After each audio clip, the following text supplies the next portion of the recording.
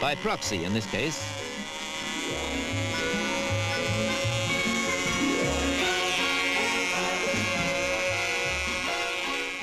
Woomph! Then something remiss in the world of remote control brings that particular air adventure to a shattering moment of truth. And to people who design, build and fly radio-controlled model aircraft, it's an expensive mistake. About as funny as landing a hot air balloon on top of a tree. This isn't kid stuff.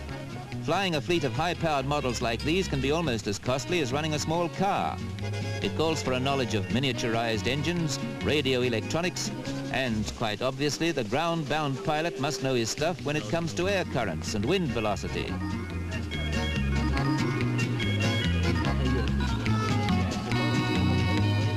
But when you are kitted up, you can stand in a field and fly around all day.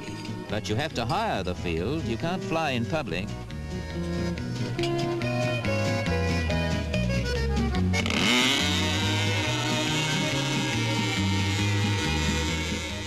The only thing that usually brings them down is interference, not from UFOs or low-flying aircraft, but from foreign radio stations.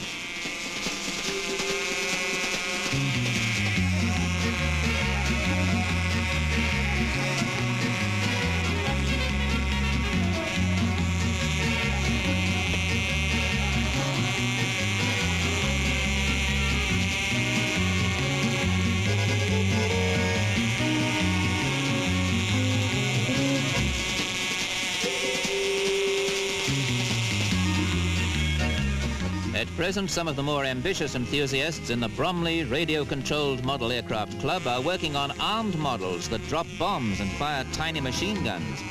Not, they promise, at their be-basketed chums in hot air balloons.